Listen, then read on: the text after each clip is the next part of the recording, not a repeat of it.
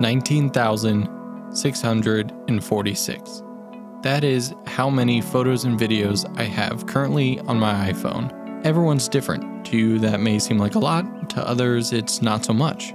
Whether you're a filmmaker or just the average person who has a phone, odds are you have countless memories on that device. And I personally think it's a lot of fun scrolling back and looking how many accidental screenshots or ugly pictures of non-flattering angles of your face you took. But you'll also find those memories that you probably have forgotten about, the ones that really make you pause and stop scrolling. You see, on this channel I talk a lot about technology and the latest camera nerdy stuff, and I know my family who watches this tells me all the time they don't understand 95% of what I talk about. You see, my goal of this channel is to really educate as many people as possible and show those people that you don't need to be a professional cinematographer or have tens of thousands of dollars worth of camera equipment in order to take really compelling images. Indeed, we have done videos on the iPhone 12 Pro Max already on this channel, and I've talked about how to push it to the next level, but the accessories at the time weren't optimized for this device. And so while we got close, I never got the exact results I wanted to. But today is that day. All right, so if you've been around this channel for a little bit, then you've seen me show off this device right here. Well, technically this device, they look pretty similar. But if you're new here, let me explain really quickly what the heck these things are. So this is called a DOF adapter, depth of field, which is basically where you have a nice sharp subject and then the background is nice and blurred out. Phones have started using software and algorithms to basically create the blurred background, especially for photos. It still looks kind of digital, it's not perfect, and it's definitely at least a couple years away from really being on par with true depth of field. And so while this video isn't the first time we're featuring it, this is kind of a product update video because this is the one I've been using the past couple of months. And we got some okay shots, but a lot of them were out of focus, kind of blurry, kind of looking kind of funky. And that's because the optics in here and the optics on the BeastGrip Pro here were not optimized for the iPhone 12. And so for the past couple of months, they've been working on updating these two devices here, and they came out with the kind of updated version. It's still the DOF Mk2 and DOF Mk2. I will say the only identifiable difference between the two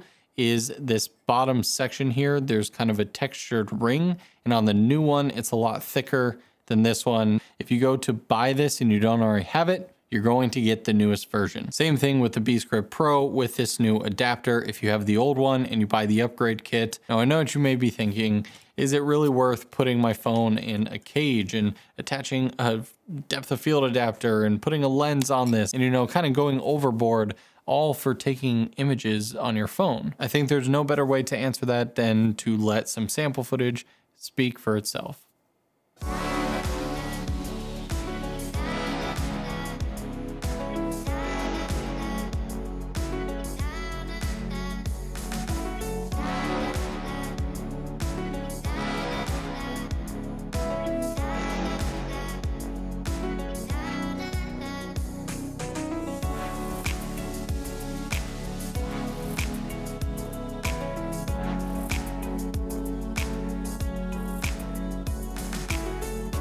I actually got an extra accessory sent to me that seemed interesting. This is from Moondog Labs. This is a phone sun hood and it comes in different sizes. This is the XL, which is meant to fit on my iPhone 12 Pro Max.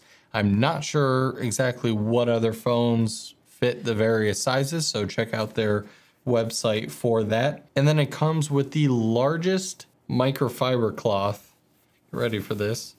Like a t-shirt. I kind of feel like it's, ooh, this is my new product reveal thing. Be like, ooh, brand new product. Boom, there we go. Use case found. Now I actually am kind of a fan of this because it's minimal, it's easy to set up. There's basically on the inside, you can see these little edge panels and they kind of rest on top of your screen. So I literally just have my phone set down there And then we just have this little strap that you pull right there. They do have a cutout, so your lightning port is still free. So here's a little bit of feedback on the product. If you're using this with any sort of clamp or just in your hand, it's great. Everything is very out of the way. Now on their website, they have a picture of this in the BeastGrip Pro cage, and it does absolutely fit in there nicely, and it looks like a pretty cool setup. The only issue that I have, you can't get access to the main camera sensor. So again, I'm using the iPhone 12 Pro Max, so this may vary depending on what phone and size of lens hood you have. This part of the lens hood is pretty much right up against this handle. Now I can push the phone this way, which would create more space, so I'm pushing it that way. So I can use the ultra wide angle lens, and I believe I can shift it down and get the telephoto lens, but most of the time I shoot on the main sensor since that's the best one. And unfortunately, if I push it all the way to the edge, it won't go anymore. Turn on the camera, you can see that it's black. Let's see if I can, problem solve here. All right, that's something. Basically, I just put the phone on first, and then I stretched the Sunhood over top of the left handle there. So you can see it's on the outside now.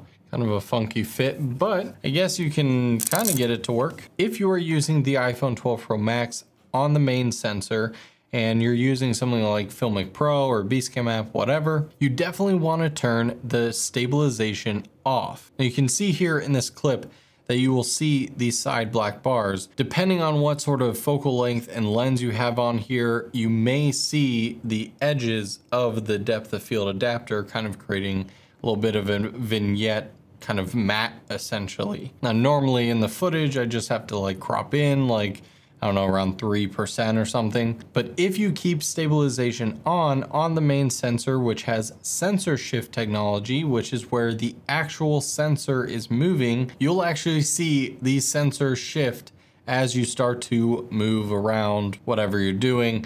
Anytime I do one of these videos and I show this phone rig that just looks kind of ridiculous, I get the questions and comments all the time about, why would anyone do this? Why would someone buy this? Just spend the money and buy a point and shoot or a small mirrorless camera. For some people, there's a huge advantage in speed of your workflow, from taking the image to posting it and getting it out there. Maybe for news outlets, for content creators, for vloggers who are constantly posting new stuff, where you want something that looks really good. But let's say you're out in the middle of the woods, you're hiking or wherever, and you take a bunch of pictures on a normal camera. Well, now you have to wait till you get home, or even if you have your laptop there and that you can import, posting them to social media can be more of a hassle because the lack of connection to the internet. Say hello to your phone.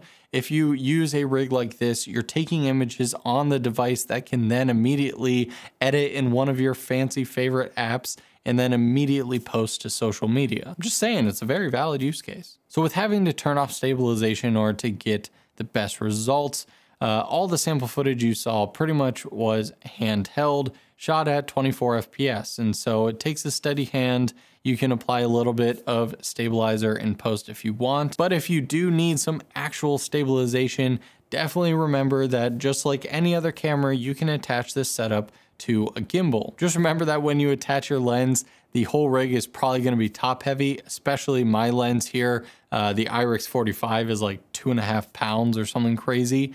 And so I actually had to rig it backwards on my Crane 3S. I didn't have a ton of tilt movement, and it was kind of janky, which is why I didn't really shoot any sample footage with it. And I definitely could have added counterweights. So when it comes down to it, the depth of field adapter definitely adds a really cool aspect to the footage, I think. It definitely brings it one step closer to a more legit camera with a bigger sensor and bigger optics. So again, huge thanks to BeastGrip for being a supporter of the channel, sending this stuff out.